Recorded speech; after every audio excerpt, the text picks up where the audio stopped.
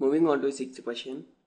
In figure 5.10, if AC is equal to BD, then prove that AB is equal to CD. Now moving on to solution. Let us note on the given condition that AC is equal to BD.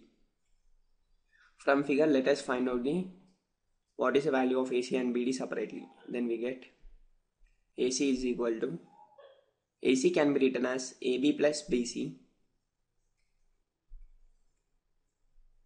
Let it name it as equation number 1. And let us find the value of BD from the figure. On the figure, BD can be written as BC plus CD. Let us name it as equation number 2. Now, as AC is equal to BD, we can equate AB plus BC is equal to BC plus CD, which implies, let us transpose BC to right hand side, then we get AB is equal to BC plus CD minus BC. Here BC minus BC is nothing but 0. So finally we get AB is equal to CD. This is what the required proof for us.